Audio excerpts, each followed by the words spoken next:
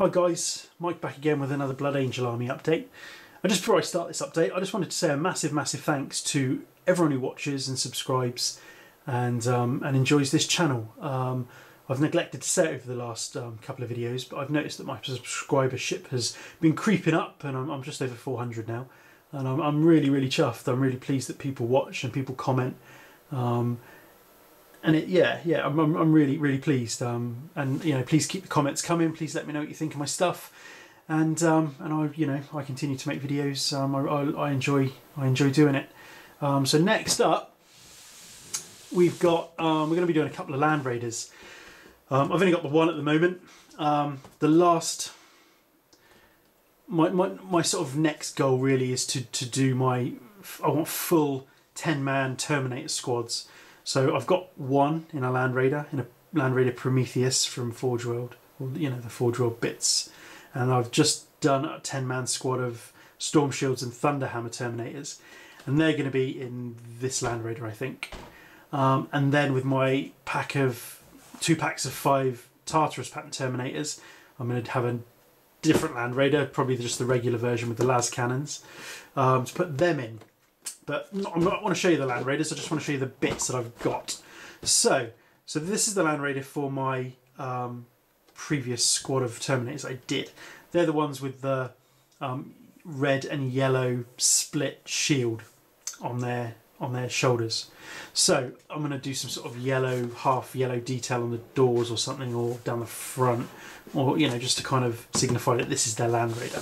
So that's kind of thoughts in my mind. So I'm going to adorn these Land Raiders with some bits and bobs. So these are all my bits I've got, and we're going to distribute these bits between 2 Land Raiders basically. So I think one Land Raider will have the Forge World bits. So this will probably be the Land Raider for the Tartarus pattern Terminators, and I'll show you those now. And these bits from Cyborg Minis are going to be the bits for this Land Raider for my previous squad. So what we've got, like I said, this is from Cyborg Miniatures off eBay, so not direct from Cyborg, but they sell bits that happen to fit certain Games Workshop products. So we've bought some plates, some decorative plates that will go on the top of the Land Raider. I kind of thought these had a bit of a Blood Angel feel to them with the goblets there, the sort of chalice. So they'll go on the top of the Land Raider. So they're pretty cool. And then we've also got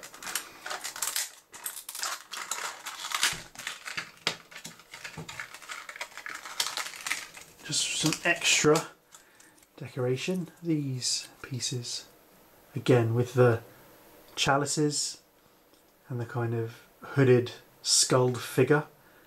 And these, you'll notice, are a particular shape that might well just fit in that section of a Land Raider, maybe. Should we have a look and see if it works? So there's our Land Raider side. Oh, look at that, they fit perfectly. So so yes, so yeah, just to kind of create a different look to that Land Raider, we're going to adorn it with these resin pieces. So we're not going to go mad, but just those 2 little add-ons, little additions, I think will look really nice on that Land Raider. And like I say, we'll do some airbrushing as well to kind of give it a half yellow split, not the whole Land Raider, but just sections of it. Like we'll put some yellow accents on it to match up with their shield detail. So for the other Land Raider, which I haven't bought yet, but I thought I'd get the bits, we've got Terminator Land Raider doors from Forge World. So you get the two side doors and the front door for your Land Raider. They're cool. I've had these before. Very nice. And this I have not had before. This is a Land Raider reinforced armour kit. And I was just looking around the Forge World website, just kind of looking really.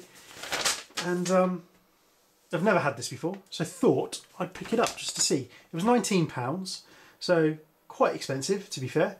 But the pictures on the Forge World website don't do it justice, actually. These instructions are sectioned, so that's your spaced armour. So obviously you can see the gap between the Land Raider and the armour. So that's the spaced armour, which I haven't got. This is the reinforced armour. So you can see there clearly that the resin as opposed to the plastic bits. I'm really pleased with that. I mean, just look at the side of that. It really chunks it up, makes it look completely different. I'm really, really chuffed with that. So we'll have a look at what you get. So we get two door frames, two sides for doors. You'll have to forgive me because I don't know what all the pieces are. We get some panels for the front. Yeah, they'll go on the front, I think. Oh, there we go. Yeah, that'll go on the front. And then we've got some panels there for the back. So there we go, sort of 6 pieces you get there for 19 quid. I think it's really going to sort of chunk out the Land Raider. I think it's going to make it look pretty cool. So I'm really chuffed with that. So this is going to be a while because I'm going to do the other Land Raider first, because I want my Taurus pattern Terminators to have the las cannons, and my current squad of Land Raider, my current squad of Terminators to have either the bolter option on this, on the Redeemer Crusader version, or the what else do you get? Or the Flamers. So anyway, that's it. That's my next kind of project underway. And again, big thank you to everyone who watches, everyone who subscribes. And I'll catch you on the next one. Cheers, guys.